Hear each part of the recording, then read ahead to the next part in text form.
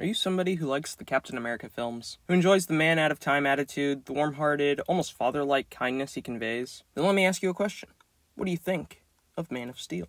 Hello everybody, welcome to the Cosmic Collective. My name is Noah, and this will be a video discussing how Warner Brothers treats the Man of Steel, and how he and Captain America are similar, if not the same, character. Warner Brothers, as demonstrated by every Superman movie after Superman 2, the recent announcement of casting a black Superman on Henry Cavill's birthday, and the general state of the DC film universe as a whole shows they don't know anything about Superman. So, I'm going to teach them. I just said Captain America and Superman are the same character, so I guess I should explain that. Captain America is a man from the 40s without all the bad parts. He's a man out of time brought to our modern day. And in the same way, Clark comes from a land largely untouched by the modern world. A little town called Smallville. Somebody save me! Okay, let's not do that again.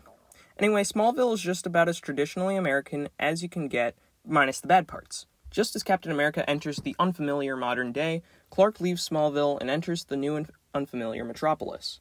Unless you remember those comics where he bounces around the world helping people with his powers pre-Superman, but even then, he's usually only there to solve problems and leave. He's never truly exposed to the world around him outside of that problem. Next is Captain America's belief that his powers don't make him special, his heart does.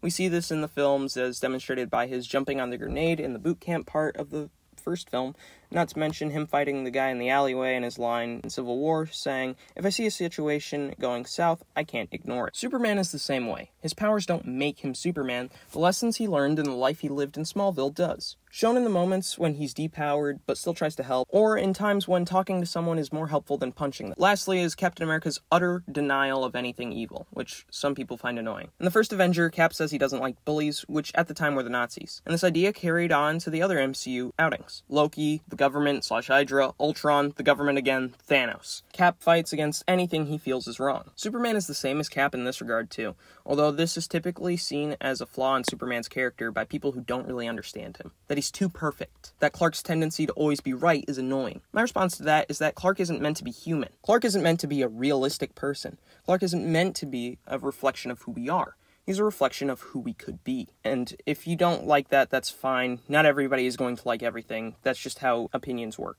So Warner Brothers, how do you make a good Superman movie? Get Smallville and the Kents right. Understand Clark's powers don't make him Superman, and understand that Clark isn't a normal human being, but he's what a human being could be. That, and you gotta get the romance, action, and tone right, but what do I know, I'm not a writer. Hey guys, sorry I was gone for a bit. These videos take a long time to produce, like a lot longer than you would think.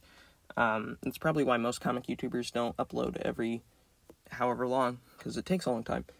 Anyway, just be sure to like, comment, share, subscribe. I'm going to have a video about Jack Kirby's The Fourth World coming out very soon, hopefully. And yeah, I'll talk to you guys later. Bye-bye.